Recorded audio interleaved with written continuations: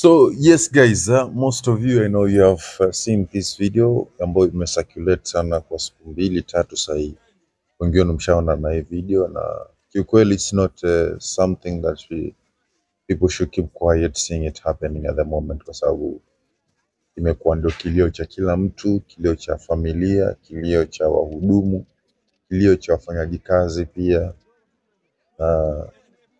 Have one word to speak about this thing, sababu imeendelea na mpaka sasa hakuna mtu ambaye ashasimama kwa serikali kamuona amekashifu na uzito swala kama hili. Swala limeachiwa, sema hivi, polisi wameachiwa na they have really done their part, kwa sababu identifying someone ambaye anasafiri umtoe kutoka airport umlete paka custody umshike, that's a big work. Kwa hivyo congratulations to that Kenya police ambao wamefanya hiyo kazi. We do congratulate you guys. Mambo mengine mnafanya ujinga, lakini hapo mmecheza kinyenyi kabisa hapo. We do congratulate you guys. So let's talk about these people ambao wamekuwa captured ama wameshikwa kwa sababu either ni suspect ama ni watu ambao walifanya hicho kitendo. Tunaweza tukasema hivyo kwa sababu Kenya ni ile ambayo tunaijua sasa hii, wanakwambia utakuwa suspect mpaka ile time ambayo utakuwa found guilty. Wenyewe wanasema hivyo. Hata ukionekana umeua live kabisa hivi bado watakuita suspect, hawatakuita wewe ni mada. Lakini kuna watu wengine ambao wanaitwa terrorist, nafikiri mwajua, once wakifanya kitu kidogo tu hivi they be called terrorist. Either kwa kumefanyika uchunguzi ama bado still wataitwa terrorist.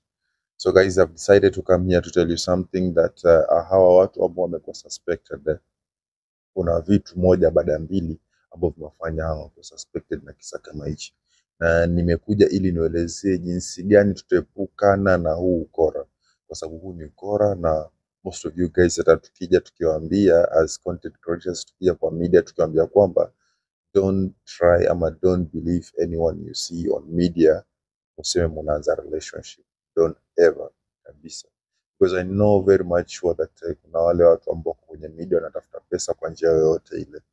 Yani uko pale kwenye media, either ni Facebook, TikTok, kokote kule ambako uko, Messenger, uko pale tu ili upate mwanaume ama upate mwanamke mwenye hela ili utoboe kimaisha, kwa sababu umehustle ya kutosha, umechokana na maisha.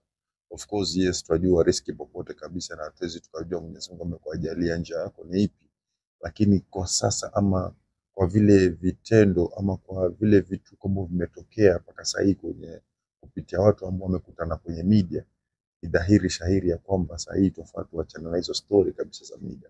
We supposed to abolish kabisa, tuseme hatutaki tena hizo story kabisa za media.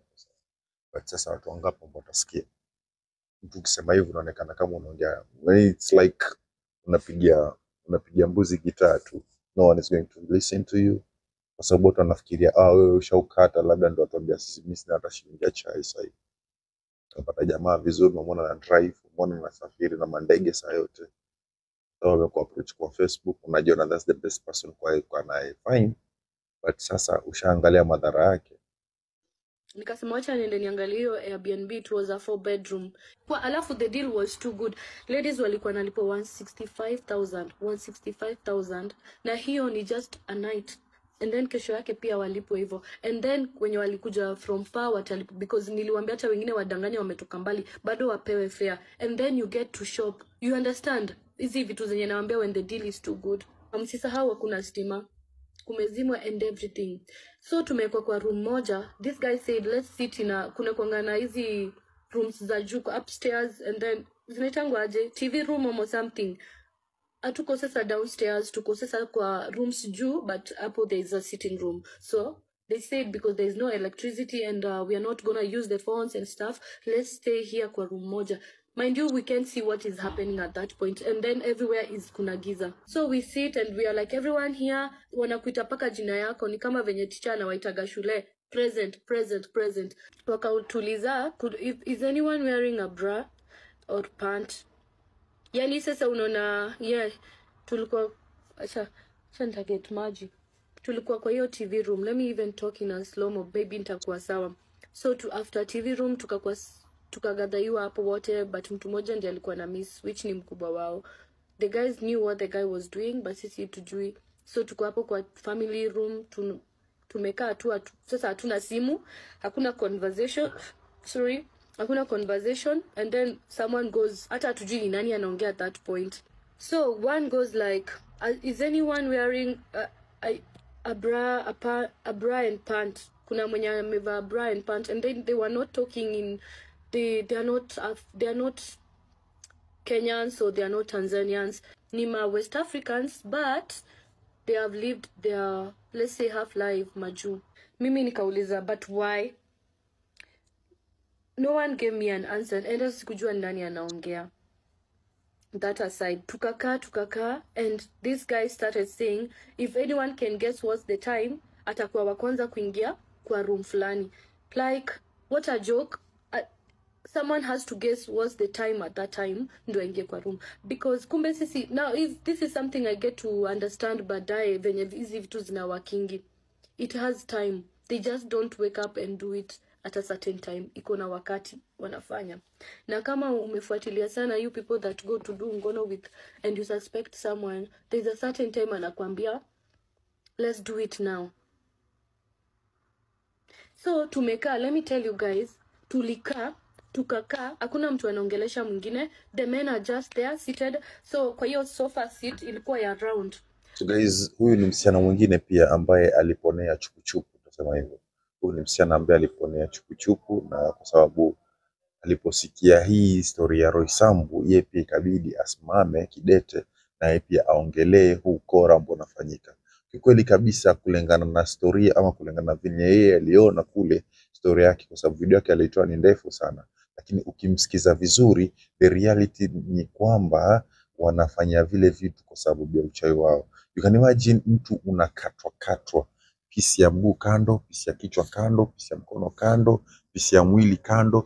So huyo mtu hata alikuwa hataki mapenzi naye, na kama alikuwa hataka mapenzi na labda alikutumia, na ile ni kwa sababu alielekezwa aidha na mganga ama mchawi wake, wale watu wa kwa hizo spirit zao ambao wako nazo.